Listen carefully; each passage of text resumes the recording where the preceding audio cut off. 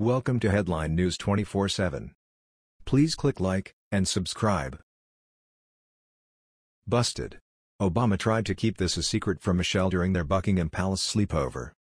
According to a new book written by former President Obama's national security advisor Ben Rhodes, The World as It Is, a memoir of the Obama White House, which is slated to come out this coming Tuesday. He reveals that despite feeling wonderstruck by the Queen, he also lovingly compared the sovereign to his beloved grandmother, whom he nicknamed Toot.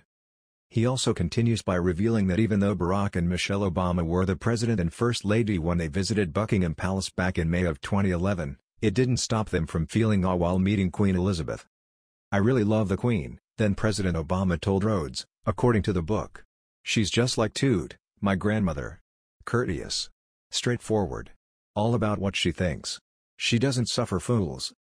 But perhaps what Obama kept from his wife was the best part of that whole visit. According to the book, as the former president, along with some aides, was going over his speech and the First Lady was getting ready for bed in another room, a butler appeared. "Mr. President, pardon me," the butler reportedly said. "There's a mouse," said the butler. Obama replied, "Don't tell the First Lady." "We'll try to catch it, sir." "Just don't tell the First Lady," Obama repeated. Here is more on Rhodes' upcoming book via Hickory Stick Bookshop. From one of Barack Obama's closest aides comes a revelatory behind-the-scenes account of his presidency and how idealism can confront harsh reality and still survive in the tradition of Arthur Schlesinger Jr.'s 8,000 Days, John F. Kennedy in the White House. For nearly 10 years, Ben Rhodes saw almost everything that happened at the center of the Obama administration, first as a speechwriter, then as Deputy National Security Advisor, and finally as a multi-purpose aide and close collaborator.